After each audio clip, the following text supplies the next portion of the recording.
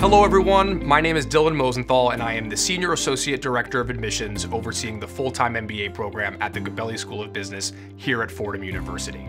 Today, we will be discussing mindfulness and applying to business schools. The first step in your business school application journey should be to identify your short-term and long-term career goals.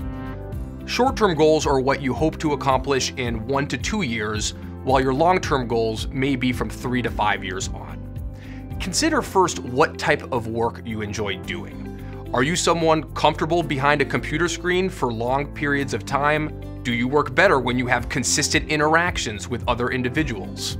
Next, in identifying these desired career outcomes, it's also important to approach your research with a certain degree of specificity. Take the time to list your target industries, companies, and positions. Once you've identified where you as an individual want to be after business school, you can begin to research the institutions and programs that are best suited to fit your goals and personal needs.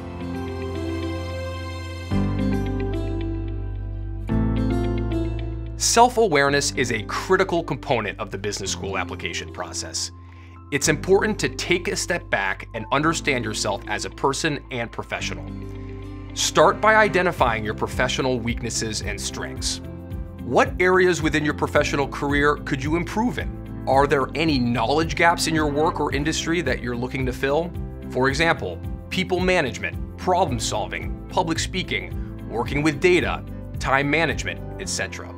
Regarding your strengths, ask yourself the question, what do you bring to the table that is uniquely you? These strengths may come in the form of life experiences, academic background, professional responsibilities, or hardships that you overcome, just to name a few.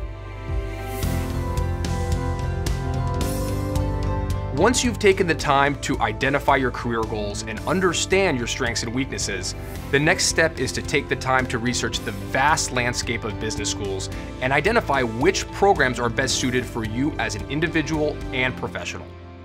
First, consider where you are in your career. Are you someone who is just wrapping up their undergraduate degree, or are you someone who has been working for several years and is looking to leverage a business degree to enhance your career? It's important to ask yourself this question as some graduate management programs may not require direct experience, while others may require it or strongly prefer it for admission consideration. Next, you should consider additional factors other than simply rankings or reputation when finding which school or program is the right fit for you.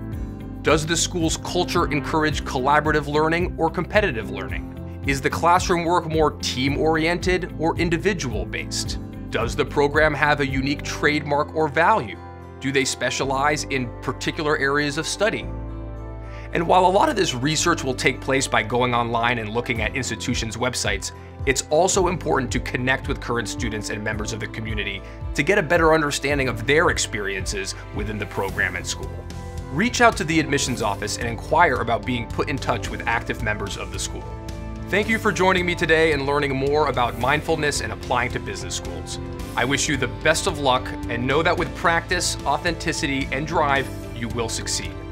If you have any questions about the admissions application to the Gabelli School of Business, please contact our office at admissionsgb@fordham.edu or by phone at 212-636-6200.